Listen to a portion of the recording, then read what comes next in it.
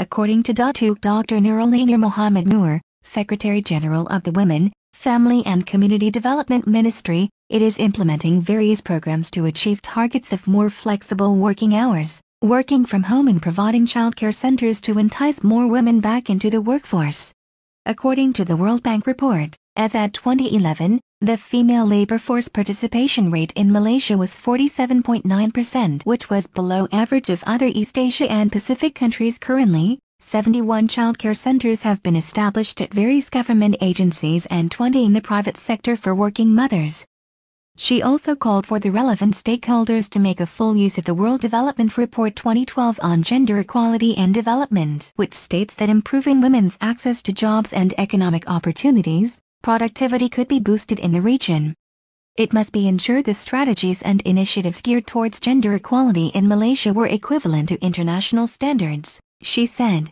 The 50 million ringgit allocation for women in Budget 2013 will be used to train women, as company board members to help achieve the government's target of having at least 30% of women at decision-making levels. Thousands of jobs have been made available by the government for graduate teachers who completed their studies this year.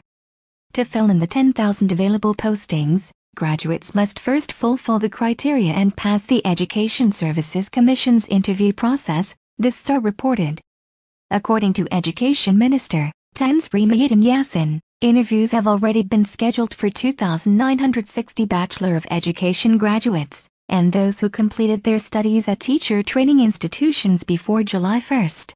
While the interviews are being carried out, the ministry will give this group of teachers interim postings from October 16 onwards, he said in a statement.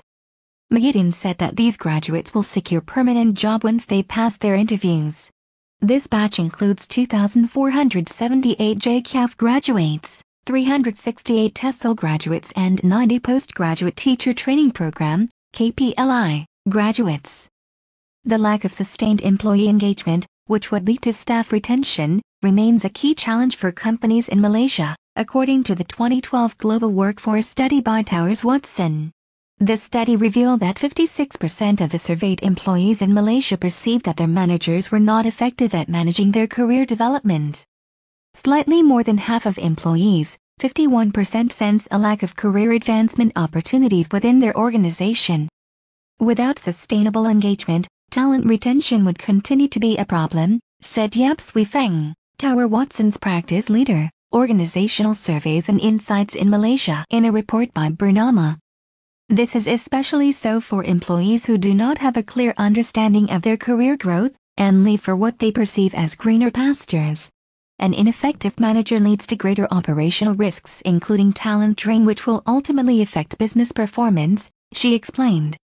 It is crucial for employers to find ways to improve their managers' effectiveness in dealing with staff, be it in communicating clearly the goals and assignments, coaching for performance improvement, or careful listening to different points of view before reaching conclusions, she added. While salary is often quoted as being the reason why Malaysians switch jobs, a new survey has found their unhappiness stems from elsewhere. Out of 1,145 Malaysians surveyed for a recent JobStreet.com report, 34% said a poor work scope is making them miserable at work. This includes complaints that they have too much work to do and that it is predictable and boring. Another factor was their poor relationship with their immediate supervisor or boss, 21%. The survey found a total of 78% of respondents claimed to be unhappy at work, with other reasons including unsatisfactory company policies and benefits, 12%, working hours, 9%, and poor relationships with colleagues, 8%. Just 17% said their unhappiness stems from issues to do with salary. However, while a large number of employees are unhappy, the remaining percentage are happy and enjoy their work because of the working experiences and challenges. The survey noted 21% of employees are happy because their bosses appreciate and value their input, while 19% said they have a good relationship with colleagues. Overall, employees agree opportunities for career development and improved work-life balance are needed to change their unhappy work demeanor. If these needs are not met, a majority, 62%, said they would find another job. Employees in UK would rather go to work sick than take leave for fear they will lose their jobs. A third of employers admit they have had staff who struggle into work when unwell as they were too frightened about being made redundant, a report by the Chartered Institute of Personnel and Development, CIPD, found.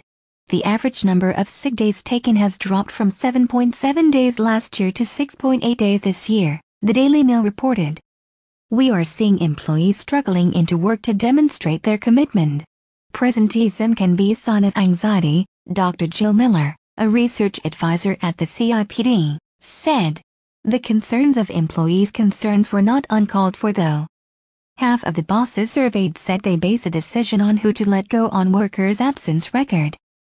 A separate study by Professor Kerry Cooper, an expert in organizational psychology from the Lancaster University Management School, found nearly 30% of 39,000 employees have suffered from sickness presenteeism over the past year.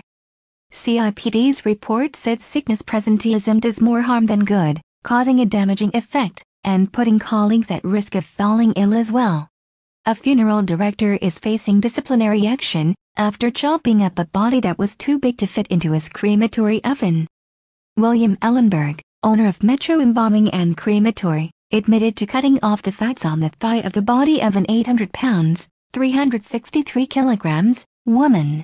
I cut the fatty tissue off the side of the legs so it would fit inside that crematory, Ellenberg told CBS Atlanta.